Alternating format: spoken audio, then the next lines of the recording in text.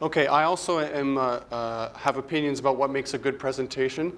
I'm going to take Andrew's mediocre presentation and offer an even worse presentation, because this is just my web page, or the web page for the course. So this fall, I'm offering a topics course, 489. There are a number of different 489s, right? This one's on neural networks. So full disclosure, I'm actually pretty new to neural networks. So this course might be a little rough around the edges. It's sort of one of these first offerings that I'm making available to undergrads about this particular topic. So I'll be learning, you'll be learning, and hopefully we'll all be better people afterwards. So neural networks, they're hyped up quite a lot right now. My interest, I should say from the outset, my interest is in the brain principally.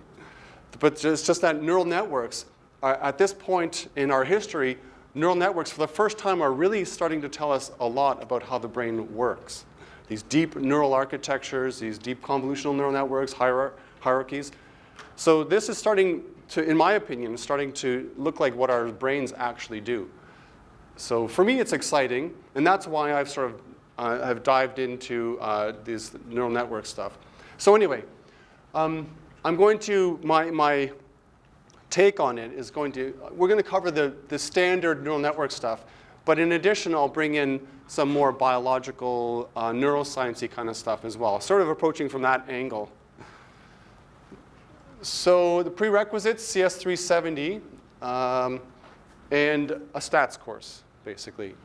So we'll be doing scientific computation and a bit of statistics that's sort of built into the whole, you need to know what distributions are and things like that. But nothing really crazy heavy. So by the end of the course, students will be able to do that list of things, essentially be able to simulate neural networks on a computer, write a program that trains a neural network, be able to formulate neural learning as a gradient descent optimization problem. That's kind of the bread and butter right now of neural networks. So we'll look at that sort of thing. And also, the last one, identify some commonalities between artificial neural networks and the brain, and how they might tell us something about how the brain works. So some assignments, a midterm and a final, standard in that sense. Mostly assignments, though. We'll be programming in Python.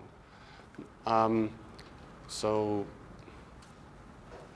it's free, which is nice. And a lot of neural network coding actually happens in Python. That's sort of the lingua franca right now of neural networks. So then there's a whole list of topics. I won't go over them in detail, but this is just a web page, so you all have access to me, just access to this through my web page. So just Google Jeff Orchard and go to my teaching page, and you'll see CS489 listed as one of the courses. But neurons and synapses, and then we'll go into supervised learning, autoencoders, perceptron, associative memories. We'll spend a lot of time talking about backpropagation. Then unsupervised learning, RBMs are maybe a little bit dated now, but we'll cover them anyway.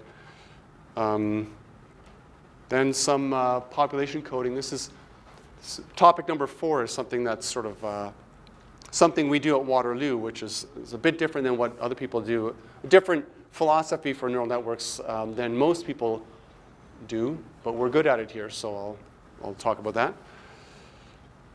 And then a little bit on convolutional neural networks, recurrent neural networks, and then finally do a bit of stuff on, this is sort of where my research is right now, on sort of feed-forward, feedback neural networks. Like a lot of the big networks that are making news, like ImageNet and AlexNet and all these things, they're feed-forward.